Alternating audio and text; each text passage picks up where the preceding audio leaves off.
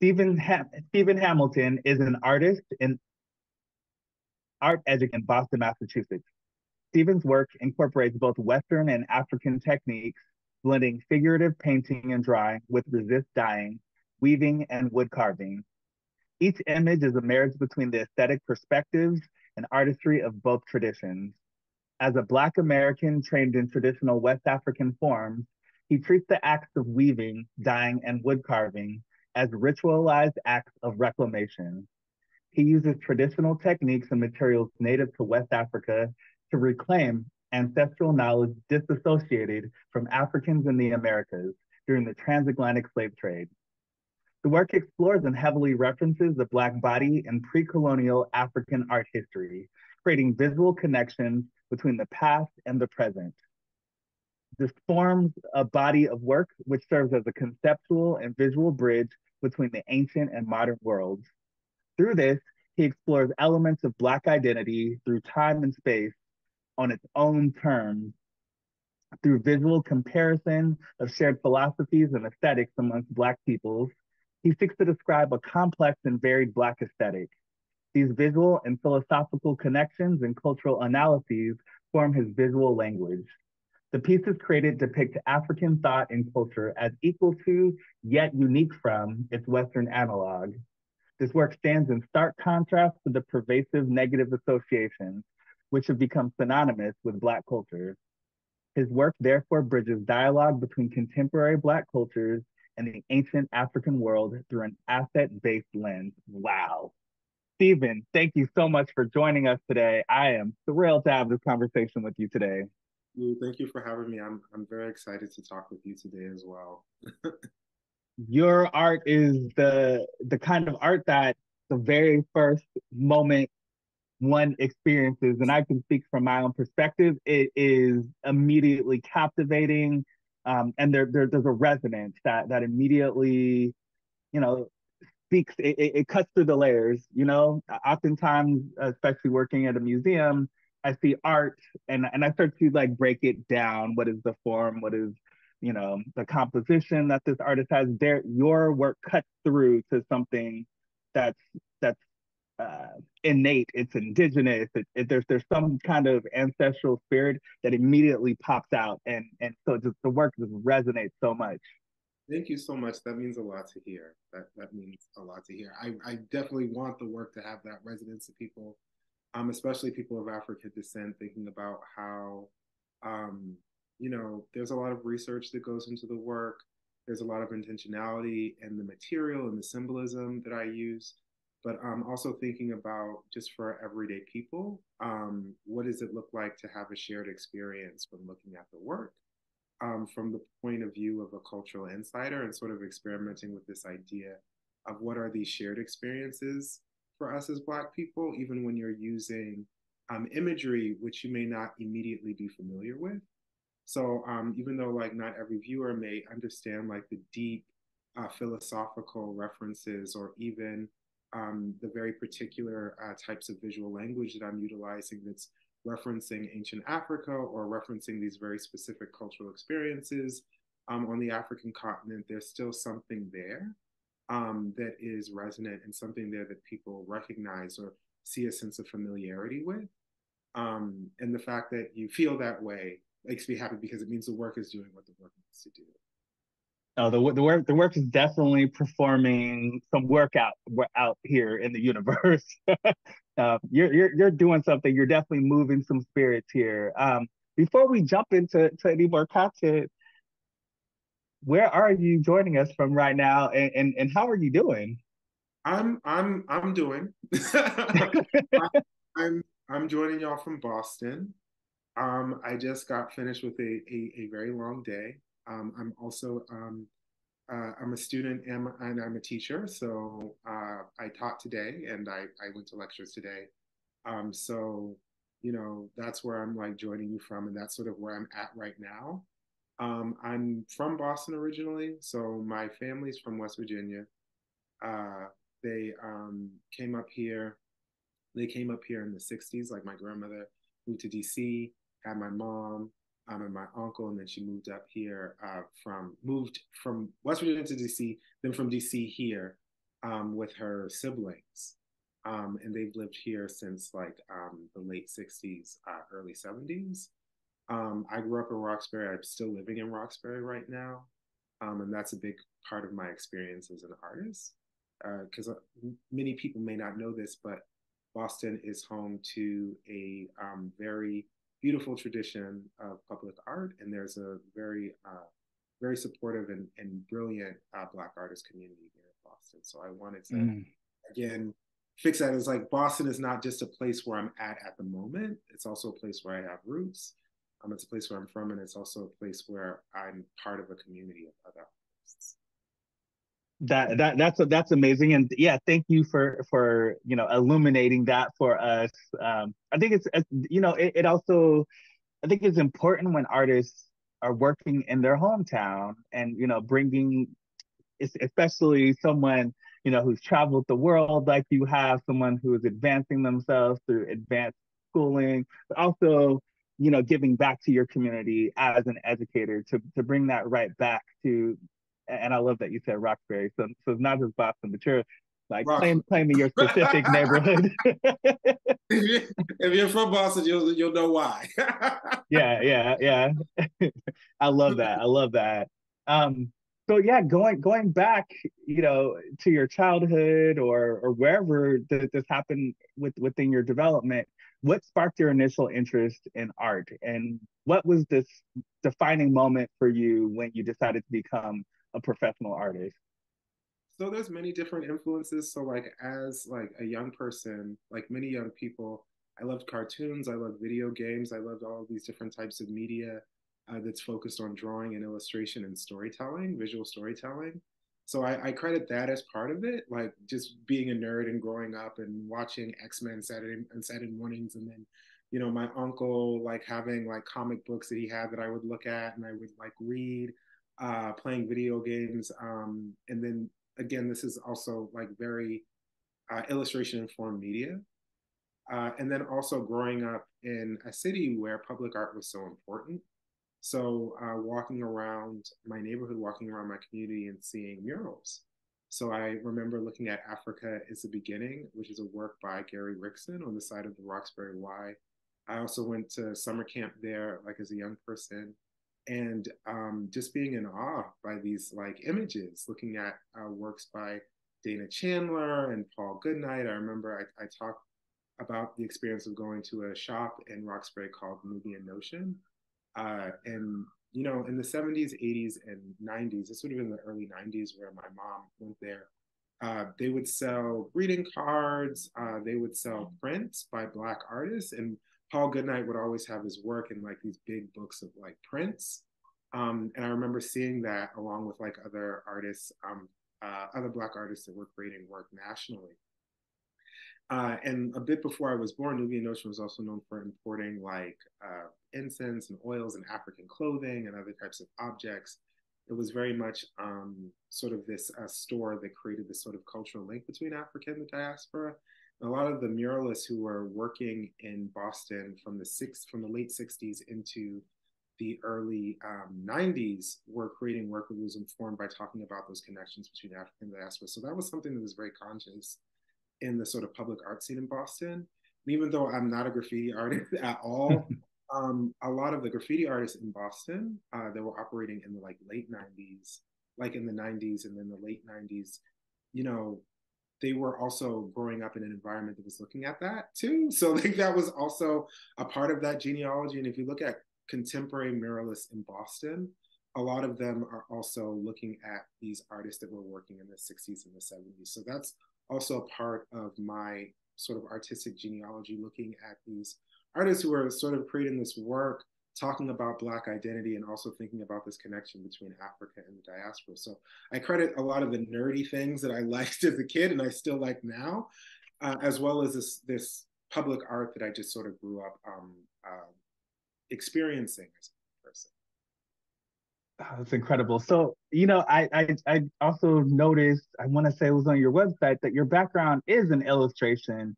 Can you talk about this transition that you had from illustration to going into fine art? I mean, I think I can see how, I mean, actually, I don't want to say like a transition because I noticed that you also have a book going on, but Yeah. your main emphasis really has been on, being a visual artist, particularly with these paintings, drawings, weaving, and we'll get into that stuff as well.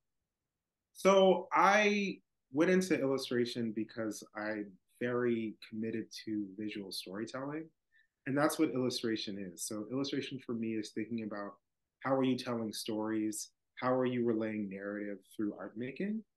So I very much consider myself an illustrator now, even though I'm working more in the realm of fine arts. I also move back and forth between the two because some of the media that I've come up with or that I've developed over the course of the past 5 or 6 years have been like comic books, have been, work that's very much uses processes that you would see with concept art.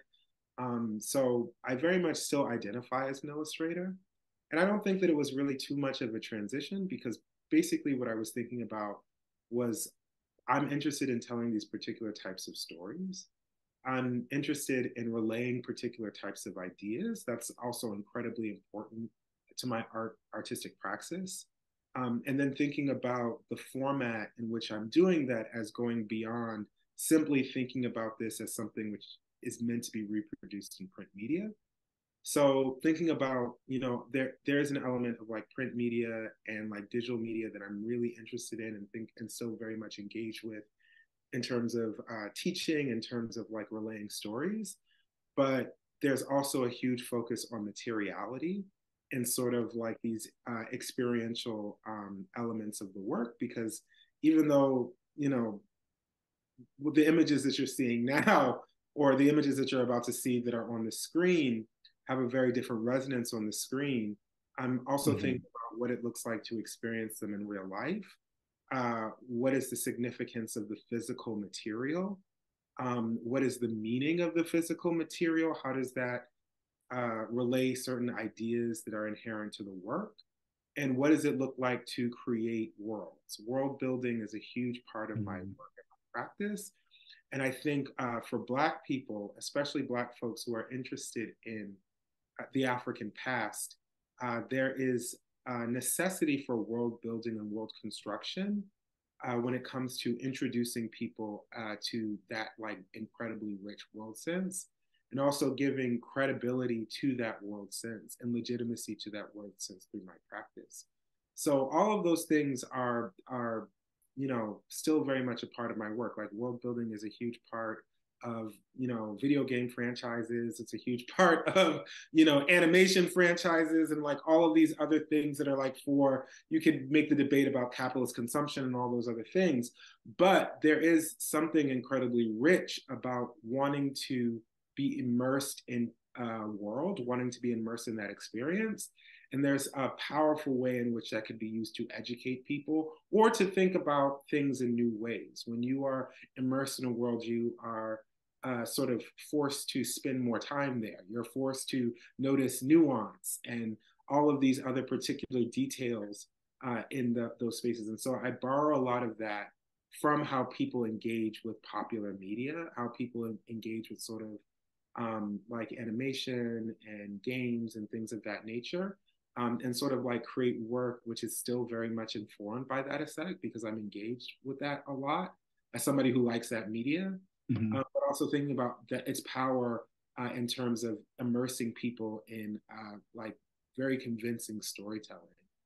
And I think that I'm successful in different ways. I think that it diverges from that in other ways, but that's still something that's incredibly informative to my work and practice.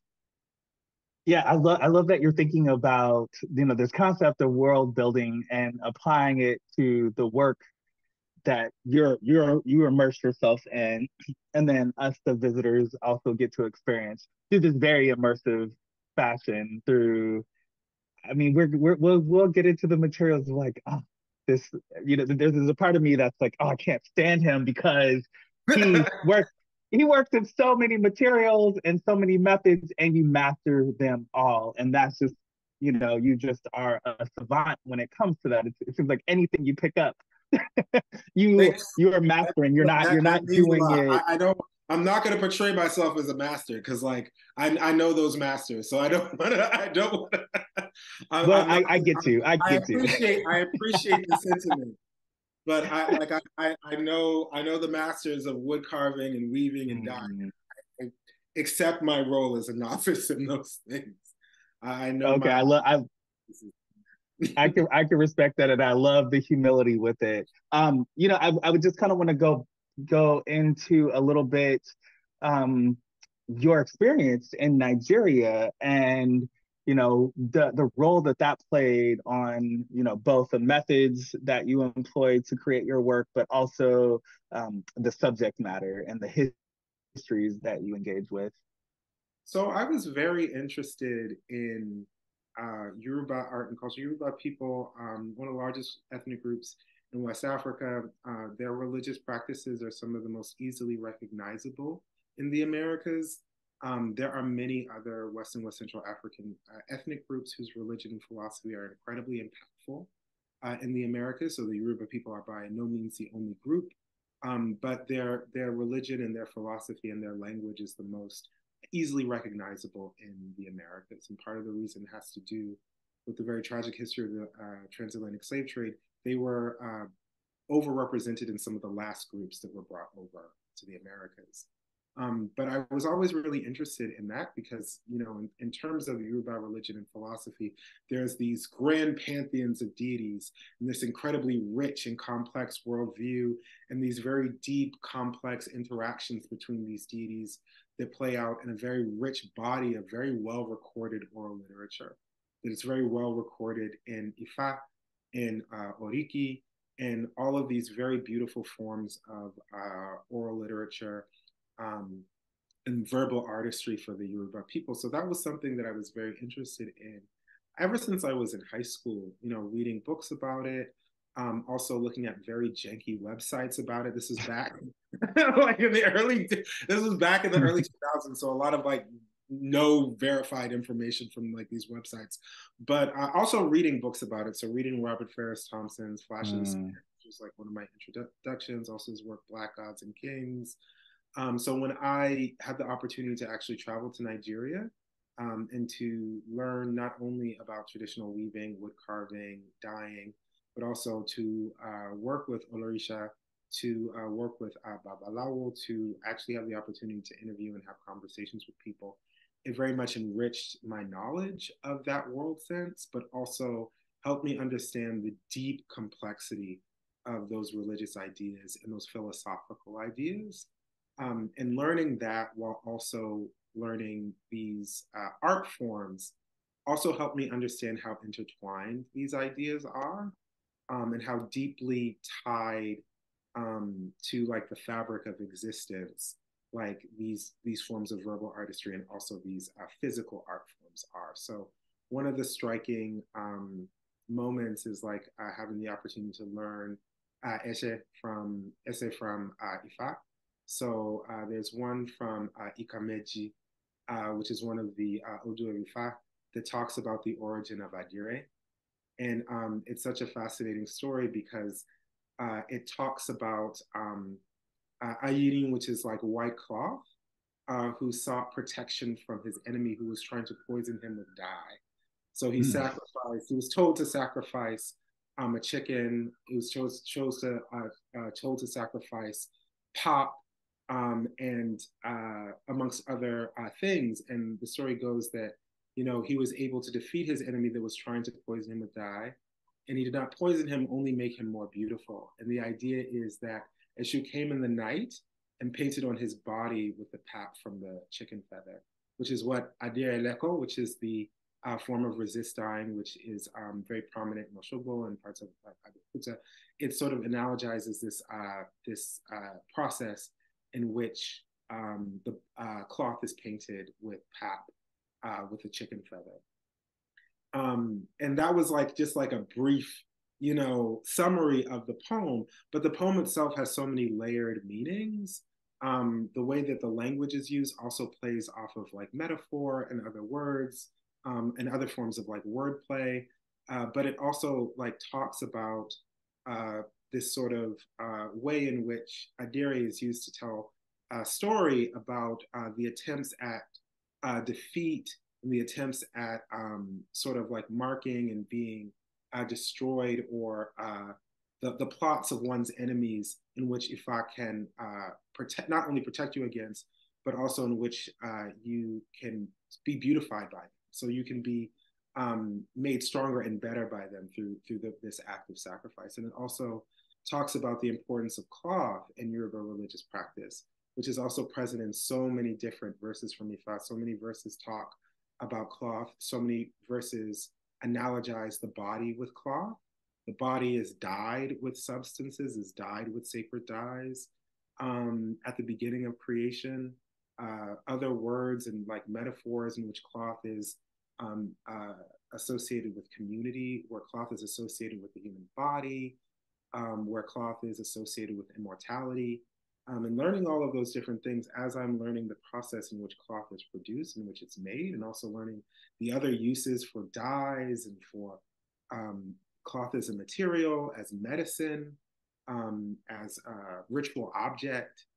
You know, it helped me understand the depths of this as a spiritual and religious experience, far beyond this like sort of like quote unquote mythology that, you know, I understood it as like before I went to Nigeria. Sort of stage where it's like I want to find the black version of Zeus and like Hera and Aphrodite, like you looking for the black version of these other forms of grand mythos that you experience in other more accessible traditions, and learning about it on its own terms, like not only allowed me to understand its richness and its depth, but also for me to see my relationship with it as being so much deeper. If that makes sense. Oh no, that makes absolute sense. I love it. Thank you so much for telling the story and also telling it in that way. And just, I mean, just the richness, how you broke down. Just, you know, we're looking at indigo dye, you know, used in a deer, broke it down. So like, no, it's not just simply this decorative technique. That is just embedded into all of the philosophy, the way of life, really, and understanding of creation. Thank you so much for breaking that entire thing down, complicating, you know, the things that we may think about it, or the things that we may be told about this history and this culture that you're referencing and paying homage to.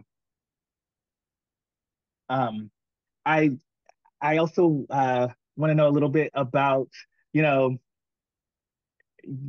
I think your work, I really noticed it hitting a lot of social media, and you know, after 2020.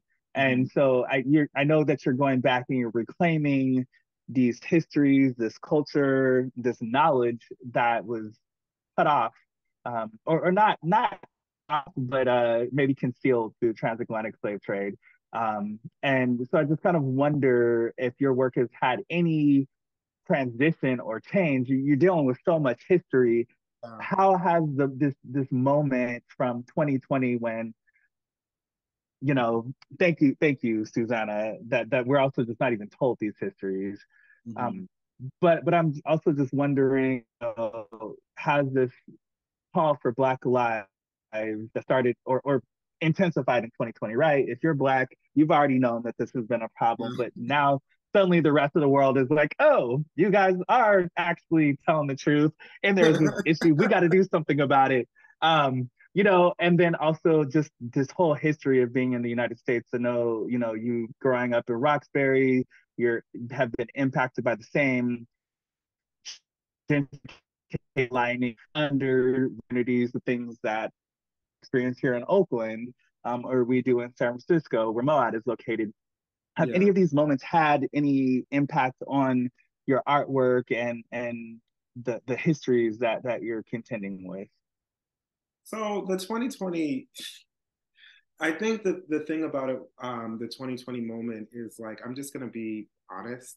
Like there were a lot of people who, you know, were feeling guilty about, you know, everything that was going on, that was very much a continuation of things that have been happening for decades, things that have been happening for years. So, you know, everything sort of was coming to a head, but it was not really different from like the systemic violence that Black people have been facing since we ended up in this country, since we were brought to this country against our will. So, you know, there were a lot of people who were sort of like interested in my work because like I was a Black artist who was creating work about Black people. But, you know, we're still trying to figure out like what the political significance of the work was for that moment.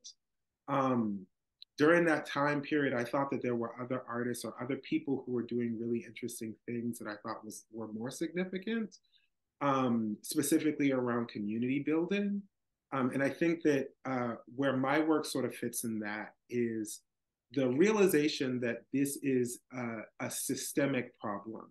So a realization for some people, because again, other people like knew that this was a problem.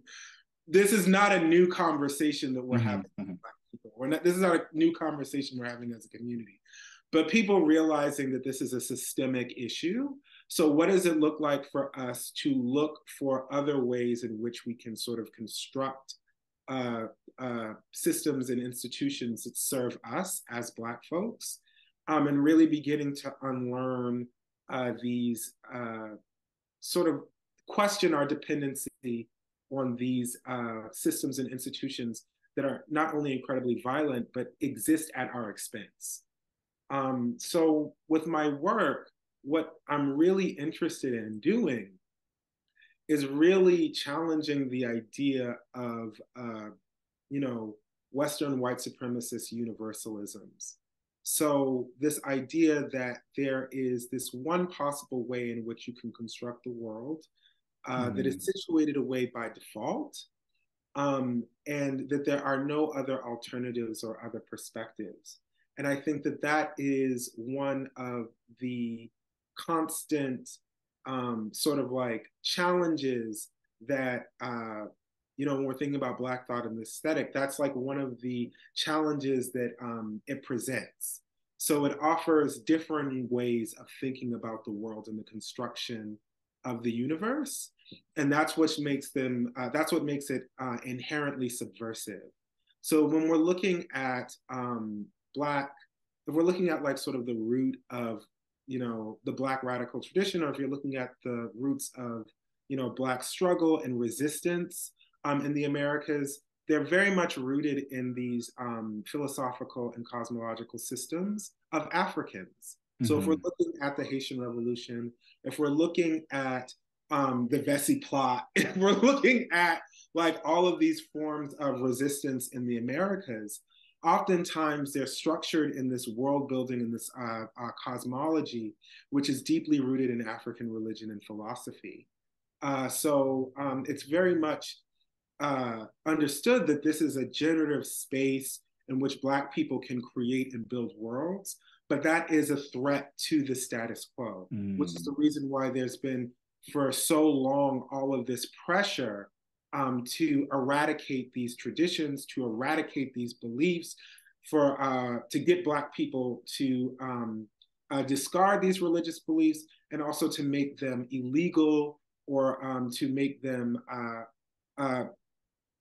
to make it so people who follow these traditions or buy into these worldviews or world sense, that they're sort of blocked from the quote unquote privileges that are associated with assimilation into mainstream quote unquote Western society. So my work, you know, it's very much informed by art history. It's very much informed by history, but I joke around, it's like very much in a floating timeline. Like it's not pinpointed to one particular time, but it is very much rooted in a world sense, which is deeply African. And it's claiming that this world sense is as rich and as complex and as generative as any other. And by saying that, you are allowed to imagine something outside of this white supremacist system.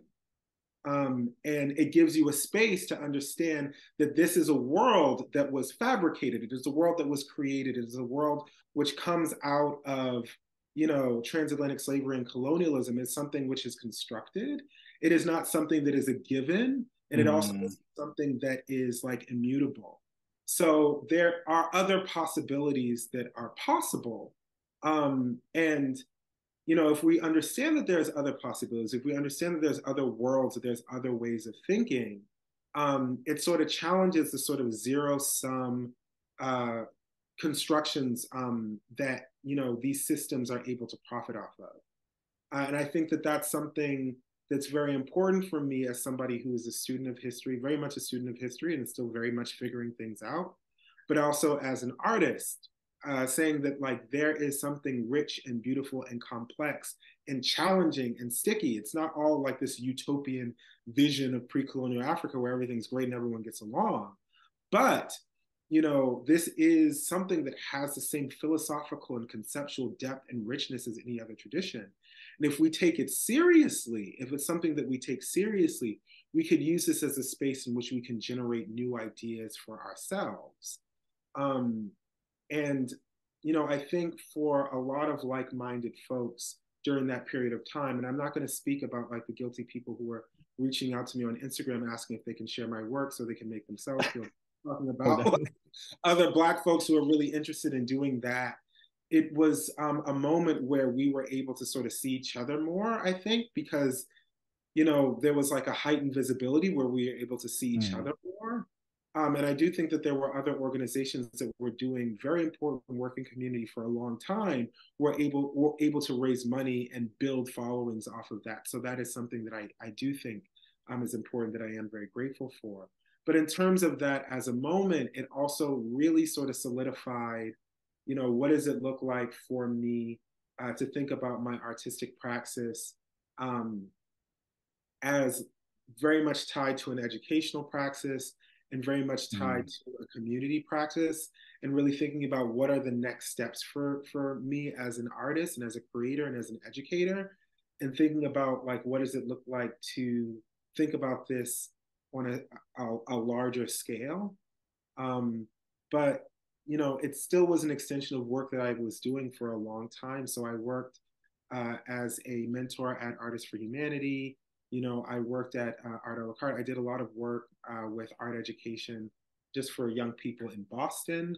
And I was already thinking about what does it look like to develop my own community-based programming. But I think that 2020 sort of like revealed a level of urgency. Also solidified my, I don't want to say disillusionment, but it sort of solidified my beliefs in the fact that like systems, these existing systems and institutions don't serve us, and there has to be alternatives. There has to be other ways in which we can think about educating young people, other ways in which we can think about building or constructing community in worlds, other ways in which we can think about history, other ways in which we can think about teaching, other ways in which we can think about connecting with each other. And it sort of revealed a sense of urgency behind that, because we we knew this already, but we're constantly reminded about the violence of these existences. Whew. Powerful. Thank you for going there on that one. And I wanna dive into your artwork now. I'm gonna pull some of that up. I love all these reactions floating up. Uh, coming here. Yes, you just told it like it is, and I appreciate that so much. We're gonna jump in here. I'm gonna hopefully get this right this time. Sometimes it doesn't work for me properly. There we go. Am I at oh shoot, I'm not at the beginning. I'm sorry. Let me start this over. I'm gonna go to the very first slide. All right. To your work. I'm sorry about that. My closed captioning pops on here. No And if problem. folks want closed captioning, you can turn it on, but I don't want to fill that up for everyone.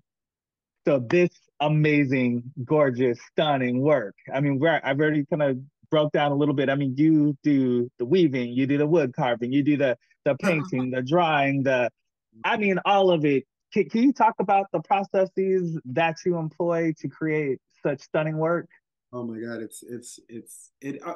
I love doing it. I don't want to make it seem like it's just like tedium. But so this piece is called Worshippers of the Water Spirit. It comes from a series called Between the River and the Forest, which is a series I worked on in 2021 and 2000. Well, I was working on it from 2019 to 2022. And it was a series that came out of a photo series that I did in collaboration with my cousin, Stacey S. Hamilton, who's an amazing photographer. And they're all portraits of Black folks from the Boston, like New England area. And it was exploring gender and gender power and African religion and philosophy, and also looking at African art history and iconography. And this piece incorporates hand-woven elements. So the area that you see in the middle with the decorative pattern, the blue, beige, and black striped piece that's in the middle, that's hand-woven. That's woven on my ofi, which is my ofi, which is my upright loom. It is made with fibers which are dyed with indigo and kola nut. The red burlap is dyed with barwood powder, which is a natural dye extracted from different forms of different types of red heartwood that's from a genus of tree native to parts of West and West Central Africa called Pterocarpus, part of the Pterocarpus genera. This is Pterocarpus soyaxi. In Congo, they would call it tukula. In Yoruba, you would call it osun, which is camwood. Camwood is typically designated from a different bush, but the chemical which makes the red color is the same for both types of plants. The top part is denim, which is dyed with indigo and kola nut, and the frames on the side are made out of embossed brass and copper. And again, the imagery and the symbolism that I'm using is all sort of related. So the two figures that are on both sides, those are images of Amanda Shea, who's at the left. She's an amazing poet from Boston, amazing poet in Boston, Massachusetts. The other one on the right is one of my cousins, Lanisha Flavius. In the middle is is Rico, who was one of my former students at Mass Art. I also was a professor in the illustration department at Mass Art for a number of years. But this is in honor of a very rich world of imagery tied to the worship of water spirits in different parts of West Africa. The images of the two women that are flanking Rico that are flanking Rico. Those images are based off of Ejigam women from the Cross River region.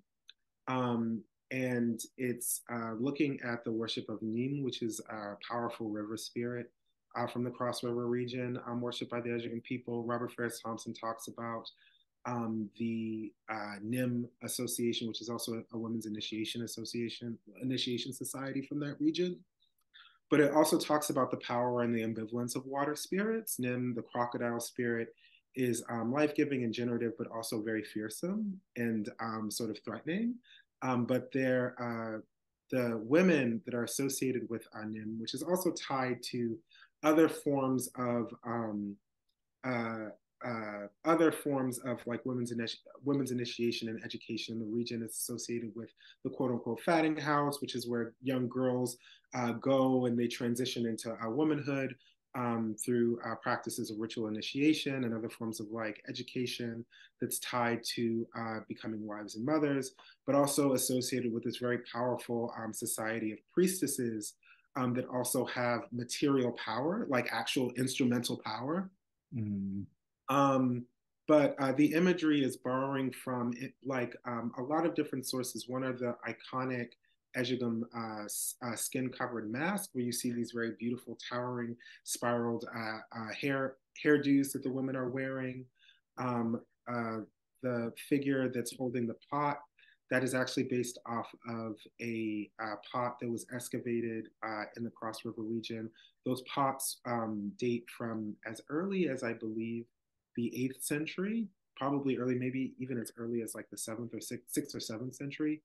But there are these beautiful ceramic pots that have beautiful patterns in iconography, which is associated with the region.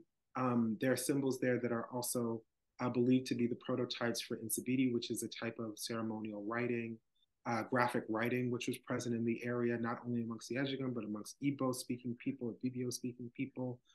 And a lot of the other images that you see here are, symbols of water spirits. Snakes, pythons are very much associated with water spirits. Fish, specifically mudfish, which are able to breathe air, are often associated with water spirits, and this sort of like ambivalent power of water spirits who can both live underwater and also breathe air. All of the beads in which they're wearing are not only symbols of wealth, and they're also representative of both domestic production that's also associated somewhat with water. So they're wearing like these red stone beads. They're wearing these beads which are made from shells, but also wealth that's associated with trade, specifically Atlantic trade, which is why you see like all of this brass, which was very much important in that area during the period of Atlantic trade, so as early as the 16th century. The central figure is based off of images showing the worship of Mami Wata, who is also a West African deity that's very much associated with trade with the West, with European, associated with the wealth that comes from that Atlantic trade, a very complex deity. She borrows a lot of the imagery from like mermaids and like even like images that are borrowed from like Indian material, which is coming into West Africa at different points of time, but it's still very much an African water deity, as water deities are themselves associated with oftentimes wealth and plenty. And that central figure is based off of an image of an Ewe priestess from Ewe priest from what's now Togo.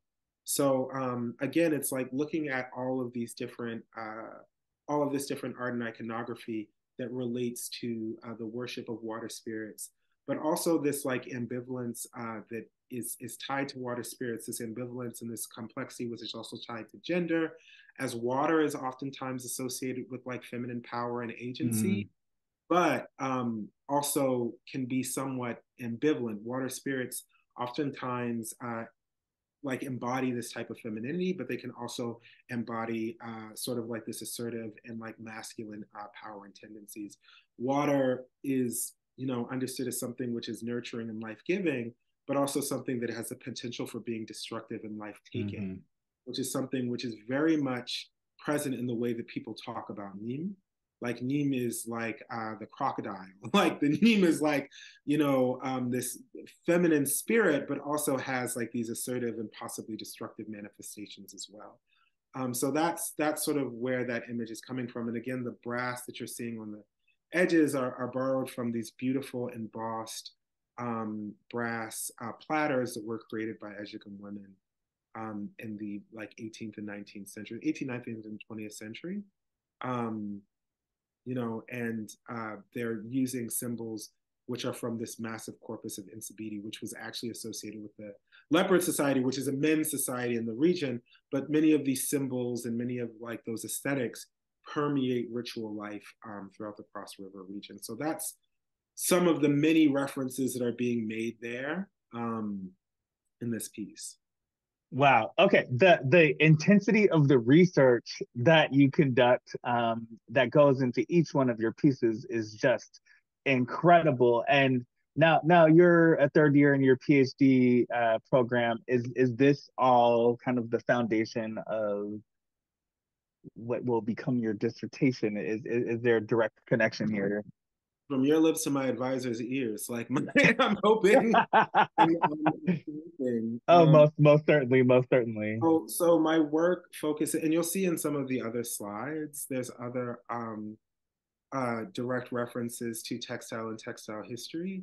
But what does it look like to sort of create artwork, which is not only looking at the technical aspects of textile fabrication and creation. So, for example, that beautiful red color that you're seeing there is coming from barwood. Barwood and camwood were important commodities during the 18th and 19th centuries. Before the advent of synthetic dyes, red dyed stuffs were incredibly important. The commodities in Africa produced two very important red dye stuffs. That's camwood and barwood.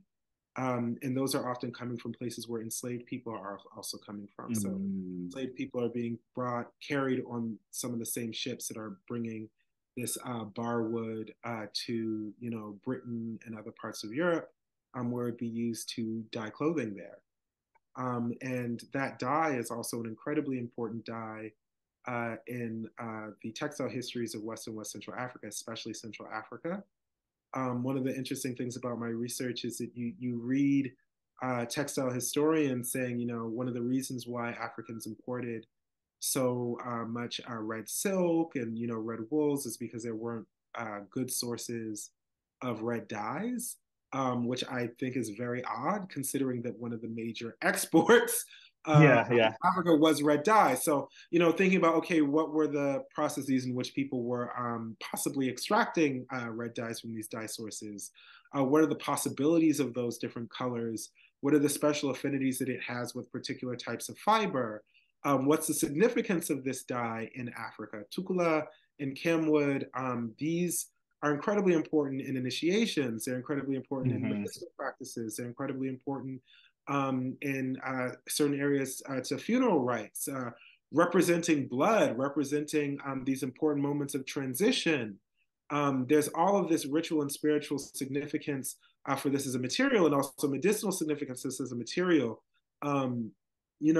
It's very deep in terms of how this is used in the African continent. And, I think it's important to understand that, but also important to recognize that these materials that are being exported to Africa, they have a life on the African continent, and they have, a very complex history on the African continent. And there's very deep knowledge that's associated with them.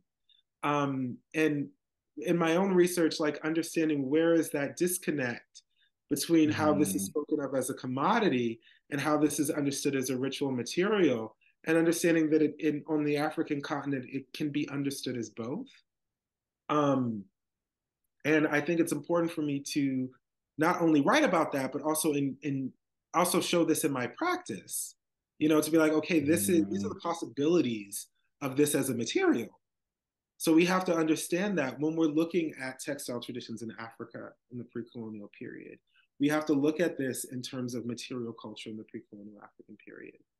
And these are things that are important to me, not only as a researcher, but as a maker, as an artist. One of the interesting things that I think about is like when you look at writings about hoodoo in the Americas, they talk about brick dust. They talk about this red brick dust, which is a ritual material. And to me, that's directly borrowed from the ritual use of camwood powder and also red clay and red earth in African ritual practice. So understanding Africa is tied to, the cultural memory of these types of ritual materials in the African continent. I agree with that. And I think those are areas where there's just not enough research. There's one person said something 200 years ago, and then that's taken as the truth. And it's probably a colonizer or someone who profited off of slavery who doesn't have a deep connection to these things, and we just take it as that's the truth. So I love that you're going into that research and making these connections to our practices that are here in the United States, that because of them being passed through oral traditions, we don't even know the real origins of these. I love that you're going into that. Can't wait to read your research on it. Let's see. I'm obsessed with this piece. Oh my goodness.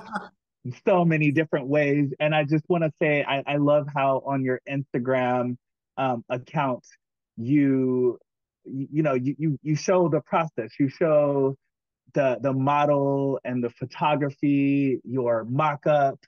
I mean, all the intense planning that you do that leads us to this stunning piece. So the level of research and labor that you put into every piece is just so evident. But I think particularly with this piece, you really led us into the universe of Yeah, just how long and how yeah. hard you work on these things to where we end up with this gorgeous image that we're Yeah. looking at. Thank you so much. This piece is also like I know all the people that I'm painting. So this is it's called Omo Batala, he who sleeps in white and awakens in white. That's one of the praise names for Obatala, who's the god of the Orisha of the white cloth, um, or king of the white cloth. Um, uh, the other part, he who kills the initiate and arouses them to new life. That is also part of the praise poetry for Obatala. And the person who posed for this is Isnar Depu, who's also an artist and a musician in Boston, and a friend of mine. And it's also made in homage of a very famous priest of Obatala called Shalako. And Shalako was the priest who dictated the 16 cowries. So in Yoruba religious practice, you have Ifa, which is the 256 Odu of Ifa.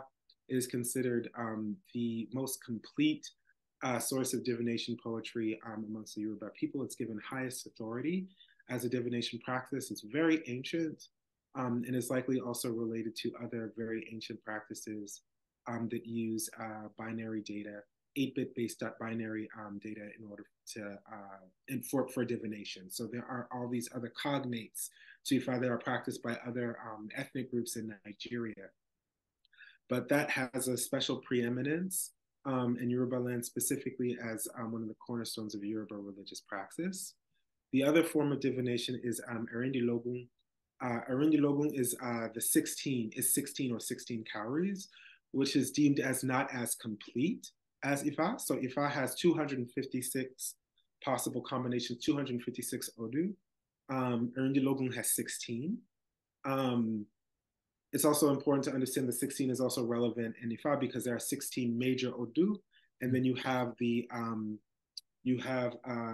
16 major Odu, and then you have the 250 minor Odu.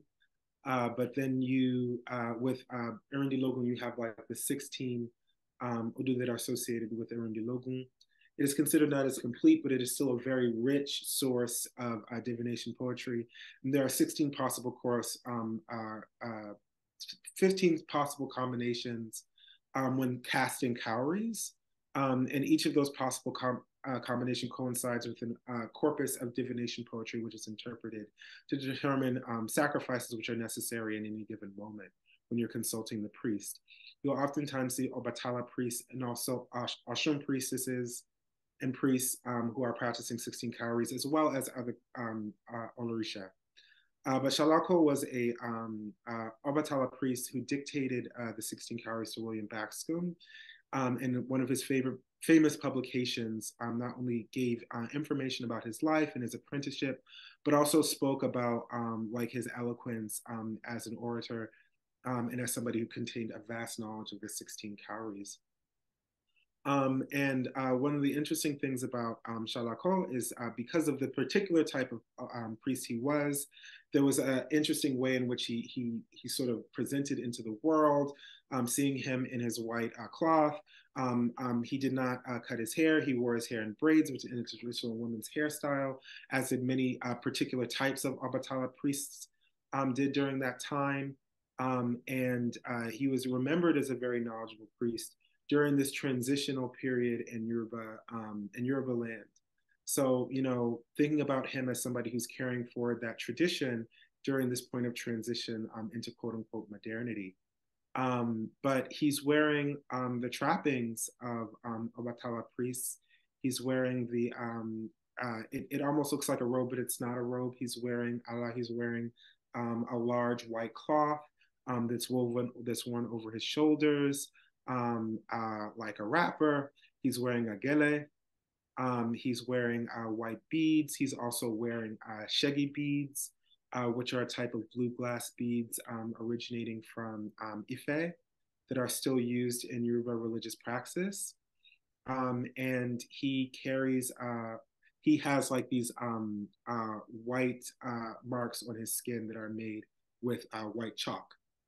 Also, the background is primed with white chalk, which is material, a important material in Yoruba religious practice. He And also, this, oh, oh, go ahead. he's No, also, no, I just, oh, sorry. sorry. So, no, no, go ahead. So he's also flanked by cattle egrets, and that's from a verse from Ifa that talks about like three sacred birds, and one of them is the cattle egret, and it says "leke leke," which is a cattle egret, dipped its feathers in the immaculate white chalk, and that's like a reference to the chalk that I'm using, not only as the prime for the canvas, but also for the wood carving that I'm using at the edge. The patterns that you're seeing there, that guilloche pattern, that intertwining pattern, is something you see in a lot of different African artistic traditions, especially in wood carvings in Yoruba land. And the cloth that I painted on is a mixture of canvas and also hand woven cloth. So the elaborate like open work technique that you're seeing in the middle is the cloth that I wove, which is like white on white. So the pattern that I'm weaving into the fabric is made with like white supplemental wefts on a white ground. Um, and the shaki that you're seeing there, which is like the tufting, is something that you see on baby carriers in Yoruba land, but it's also something that you see on a lot of our religious textiles in Yoruba land. Itagbe, shawls that you see in Yoruba land. So even now, if you look at images of Yoruba priests and priestesses, you'll see them wearing these shawls that have like this tufting on it. So yeah, I wanted to do this to sort of like think about these different things and to look at that tradition while also creating visual references to Ifa and Narindi Logun, and also Oriki, which is like praise poetry, and also thinking again about that sort of rich symbolism which is tied to the worship of Obatala, who, is a deity that's associated with creation, a deity that's associated with the shaping of mankind, a deity who is actually a pantheon of deities. There's so many different manifestations of Obatala, as a king, as a warrior, as a healer, as a sage, as all of these different things.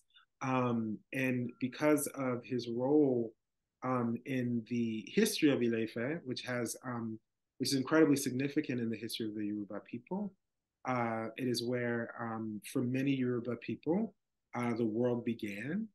The events leading to the foundation of Ilefe and the different conflicts between these different ancient figures in Orisha during that period of time would reverberate throughout Yoruba land in terms of like religious practice.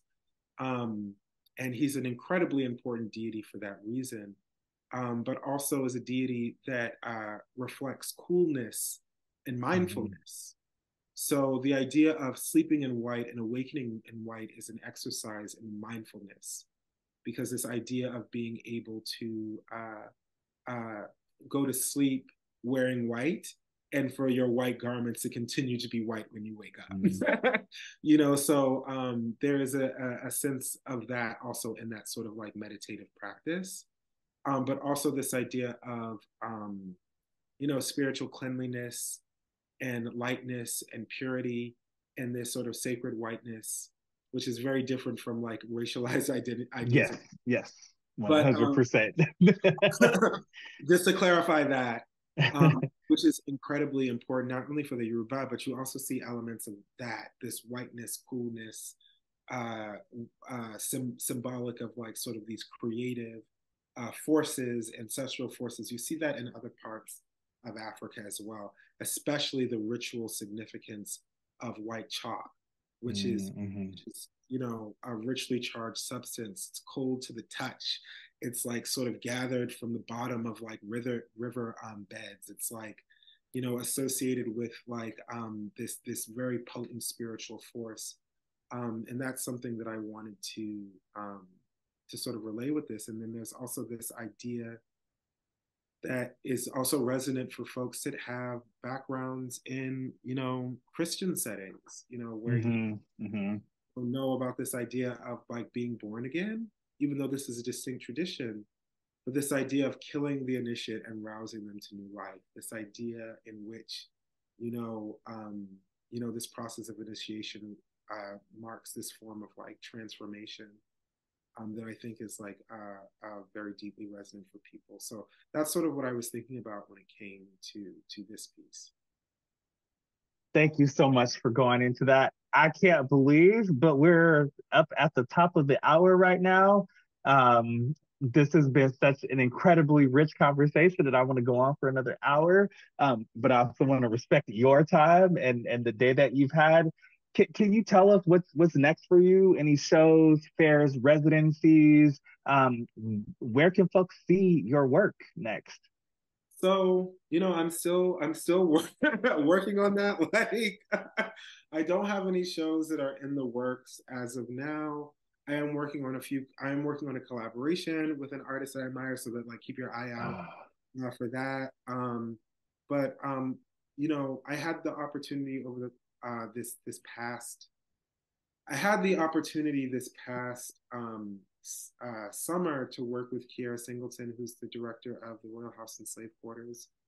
Um, I had the opportunity to work with her, and we ran a summer program, and we were teaching traditional weaving.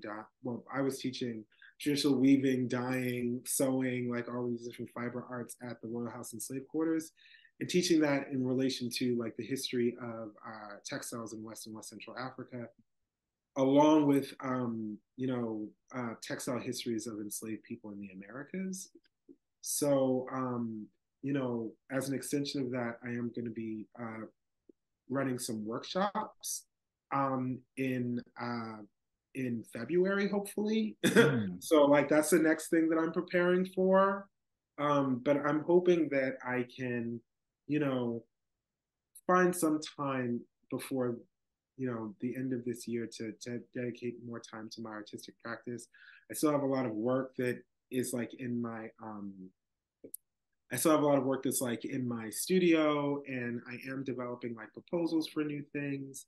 I'm very much open to having shows and exhibitions and crafting shows and exhibitions at different galleries and museums. So if people are interested, um, you know, I'm more than willing to talk about that.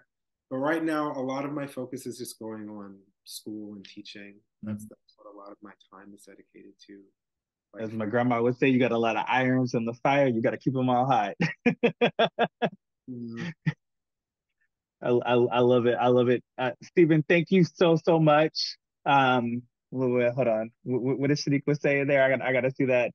You've done a lot of collaborative projects with Nameka and also Shaniqua, yes. currently up Why did the I South forget Side. that?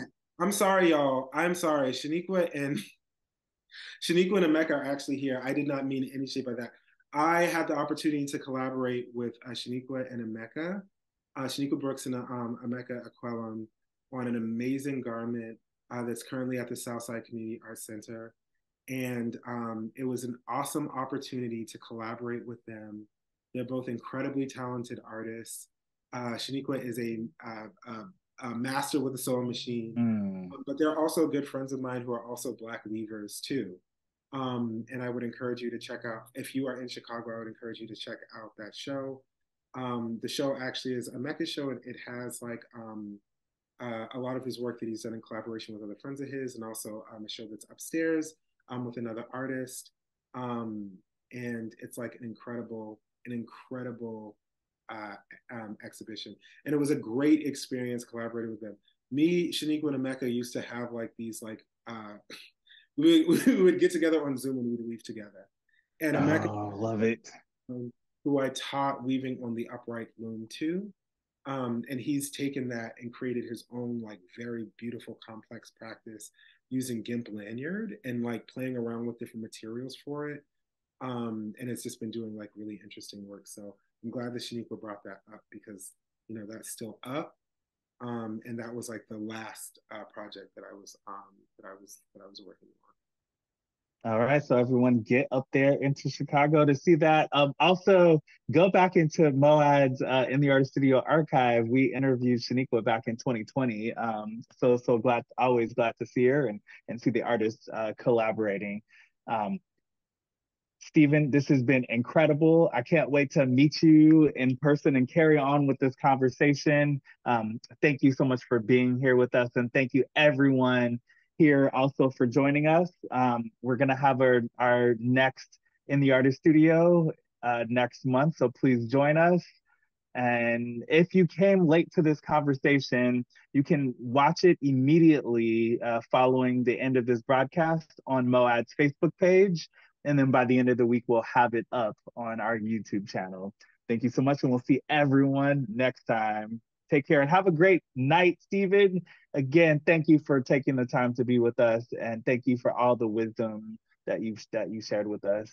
Thank you. Thank you so much. Thank you for having me. All right, good night, everyone.